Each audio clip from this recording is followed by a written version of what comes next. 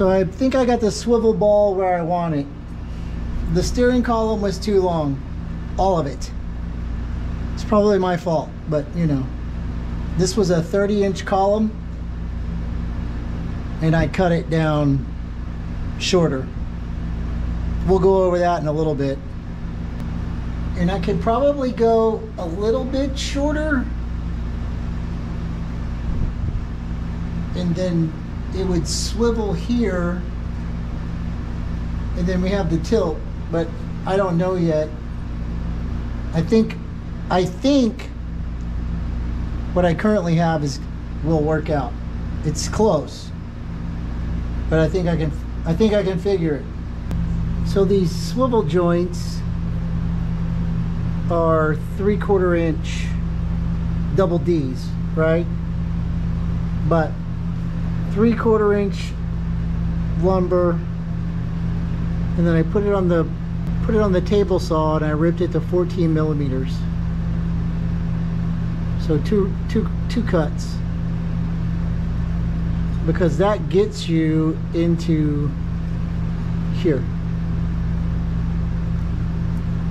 Now these things are a little jank on the inside, but it'll fit in here.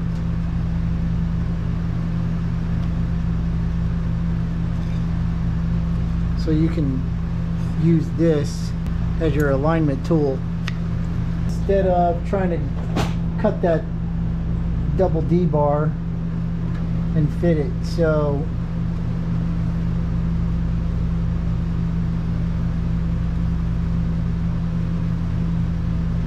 this is wrong. I did it again. I gotta get from here down to there. This is in the way, the frame's in the way, the engine's in the way, everything's in the way. We're just pretending now, don't go freaking out on me. But anyway, so if this was, sorry, if this was hooked up,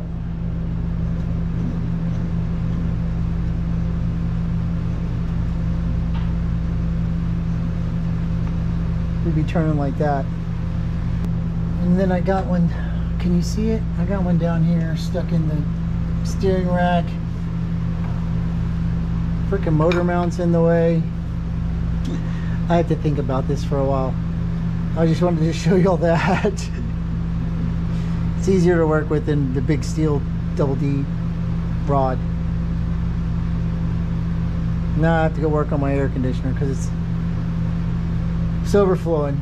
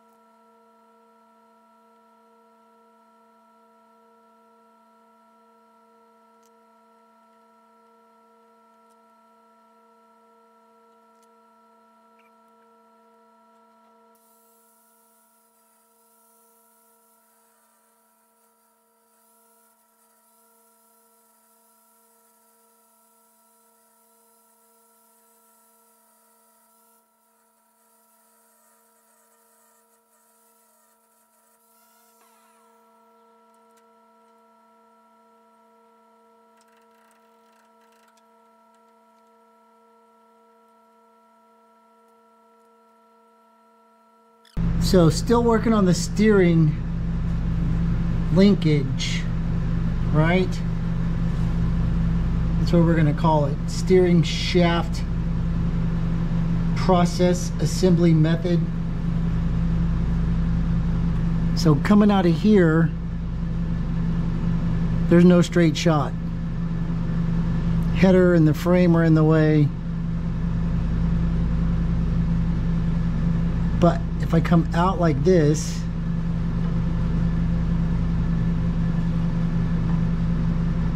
then I can go like that and be in between both of them. And then if I pick up my stick down here, I can make them touch. It's not easy, but we'll get rotation like this.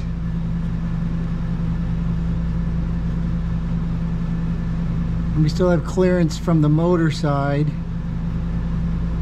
and the frame side. I can't hold them into place and do this all at the same time. And then I come up here, and then we'll put another joint down there. So I ordered another joint, and then I should be able to make some adjustments. Since we're using two joints inline, then we're gonna have to use these to stabilize the rod. And I got some thoughts on that. So if we come out like this, we could put this here and attach it to the firewall.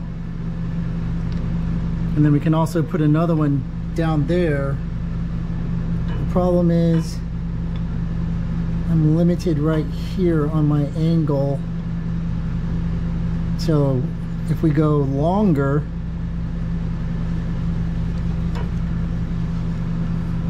on our stick, longer on the stick makes our angle more severe,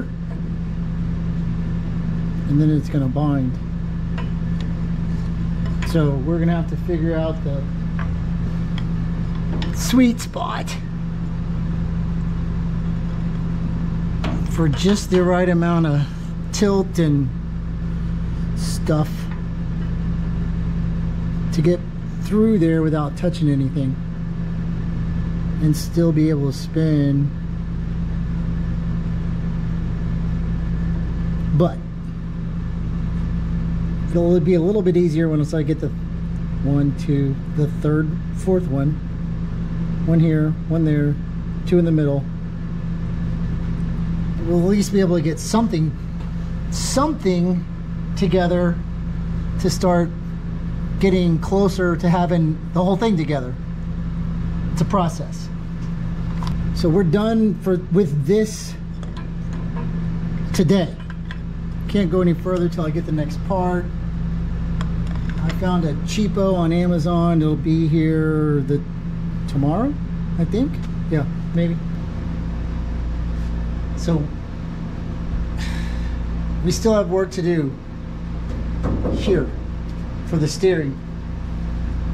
So even with that little ball joint holder thingy down there, even with that secured, we're still gonna flex this dashboard. Even when this thing is fully tight. So I'm gonna build a bracket. It's gonna mount up here to this section, which is the firewall side, and then we'll angle off onto here, and then we can run cross braces to stabilize it left and right. I figure we'll run down here to the inside where the hood latch catch bolts to, and we can run across over there to the center crossbar and bolt onto that, and that'll link us this way and that way so that it doesn't move, and it won't be we won't have to put any more holes in the firewall.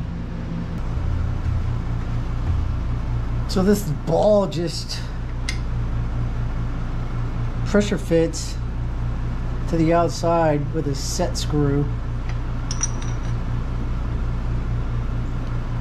And I didn't know we were going to scratch it up this much when we were working on it, but I think we can polish most of that out. And then what I did is I fully tapped the D and screwed into it, and then we can set this with Loctite so it doesn't back out. So we pulled this out.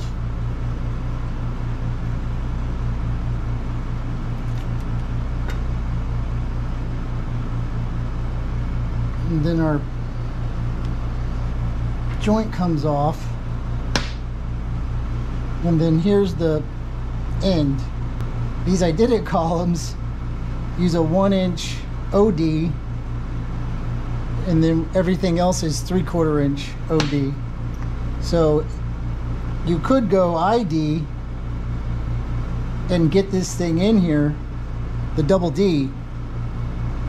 It would be a really tight fit. If you wanted to come out further, but our whole problem was short. And then there's just a plastic gizmo in here.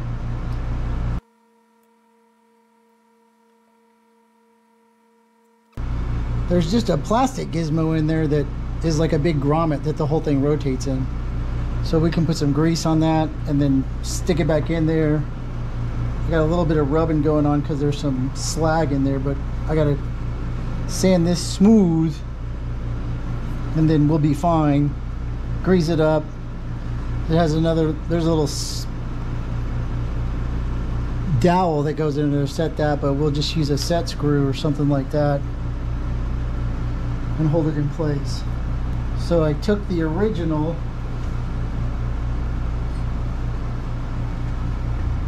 cut the end off, and then welded them back together. So now we started with a 30-inch column, and now we're 25 to the end of the column, and then 26 to the end of the shaft. So I had to cut this off, and I think I even cut some more off. I did.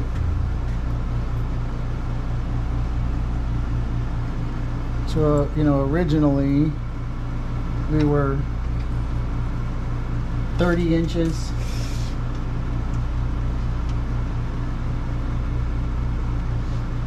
To the end of the shaft.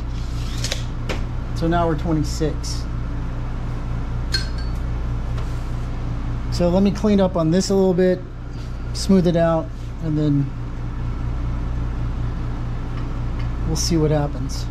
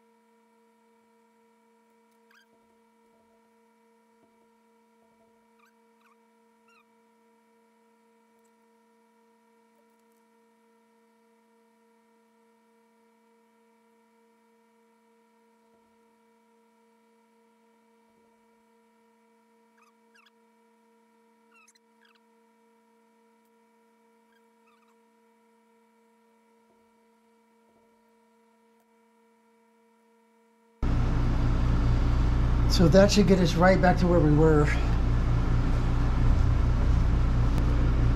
You got to clean out these insides. There's a little bit of tooling left in there, so your stuff hangs up. Let's see if we can build a bracket to stabilize the dashboard.